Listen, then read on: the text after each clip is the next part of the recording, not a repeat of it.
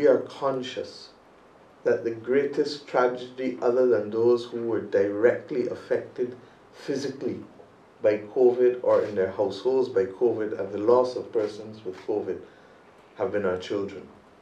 How many of us in this room could have survived the absence of 3 years of regular education? How many of us? Where would we be today?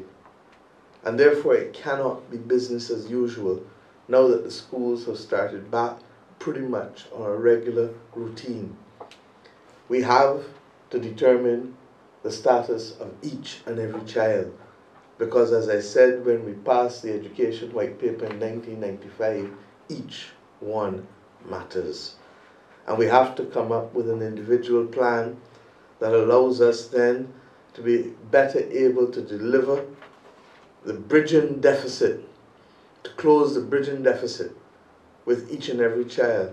Because if we don't do it now, we will pay the price at some other point in our society and in our future.